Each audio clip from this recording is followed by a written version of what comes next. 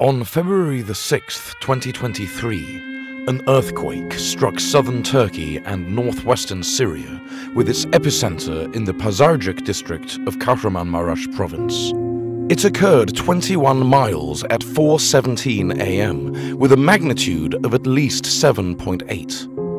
9 hours later, the initial earthquake was followed by a magnitude 7.5 earthquake centered 95 kilometers in Kahramanmaraş Province. Precisely 14 days after this earthquake, which occurred as the second largest earthquake, not an aftershock, another 6.3 magnitude quake occurred in Hatay, causing increased losses. As of February 23, 2023, the number of people lost in Turkey and Syria exceeds 50,000. The earthquake affected the neighboring provinces of Kahramanmaraş, Adıyaman, Gaziantep, Hatay, Kilis, Malatya, Osmaniye, Şanlıurfa, Diyarbakır, and Adana, where around 13.5 million people live. Many earthquakes have shaken Anatolia, which is located in a very active earthquake zone, where the North Anatolian fault line, the East Anatolian fault line meet. Some of the region's most devastating earthquakes include the 7.8 magnitude Erzincan earthquake in 1939, Erba-Niksar with a magnitude of 7 in 1942, Adapazarı with a magnitude of 6.6 in 1943, Karlova with a magnitude of 6.7 in 1949, and a 6.9 magnitude earthquake in 1951. Çankırı with a magnitude of 7.1, Bolu with a magnitude of 7.1 in 1957, Muş with a magnitude of 6.8 in 1966, Mudurnu with a magnitude of 7.2 in 1967, Erzincan with a magnitude of 6.7 again in 1992, and Izmit with a magnitude of 7.6 in 1999, which caused a significant loss of life and property. In addition to these Turkish earthquakes, there have been many more around the world that were even more destructive. The most lethal seismic disaster on record is the 9 magnitude earthquake that occurred in Indonesia in 2004, which caused 227,898 deaths. This is followed by the Haiti earthquake of 2010 with a magnitude of 7, which resulted in the loss of 160,000 lives, and the 2 earthquakes in Pakistan with a magnitude of 7.6 in 2005, and China with a magnitude of 7.9 in 2008, which both caused an average of 80,000 deaths.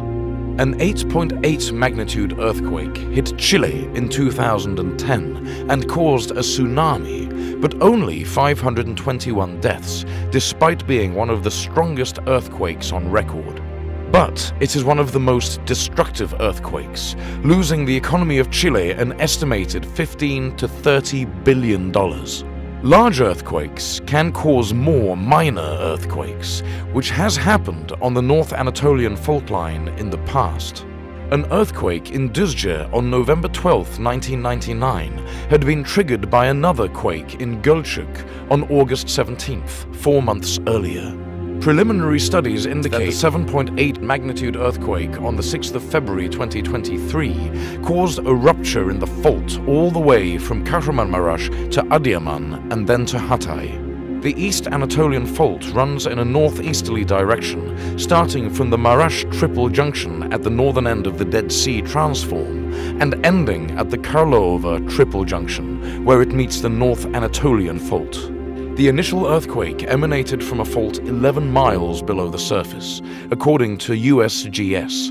Seismologists said the first quake was one of the largest ever recorded in Turkey. After the 7.8 magnitude Pazarcık earthquake on February the 6th, another 7.5 magnitude earthquake occurred just 9 hours later. The depth of this earthquake was 6.2 miles, according to USGS. The rupture from the first earthquake was 186 miles or so long, and the second one ruptured another 87 miles along a different fault. To put those distances in context, London to Paris is roughly 214 miles.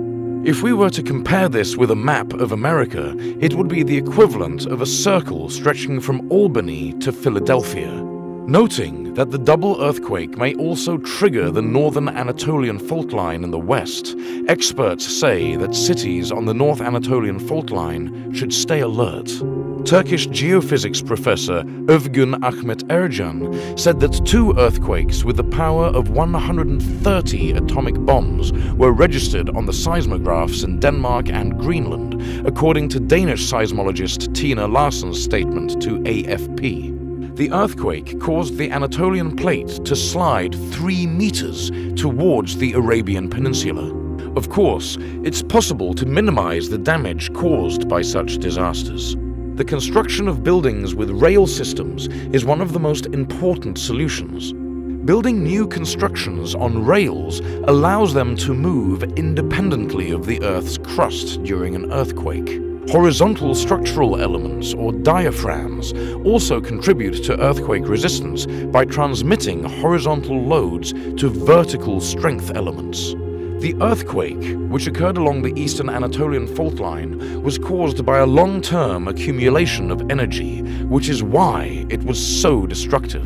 Experts, who say that the danger still exists on the fault, state that Adana and Kıbrıs is still a location that needs attention, while this earthquake is a disaster that cannot be erased from the memories as a frightening experience for the Marmara earthquake, which Turkey is waiting for with fear.